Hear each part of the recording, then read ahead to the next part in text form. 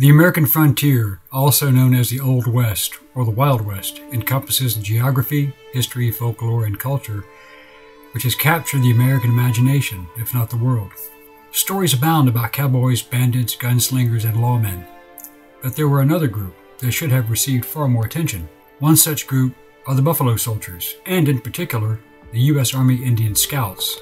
How did a former slave become one of America's greatest heroes?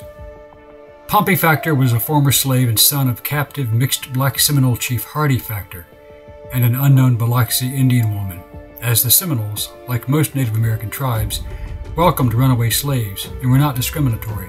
He returned to Texas and enlisted in the U.S. Army on August 16, 1870, and was assigned as a private with the detachment of Seminole Negro Indian Scouts supporting the 24th Infantry, an all-black regiment known as Buffalo Soldiers, based at Fort Clark, Texas.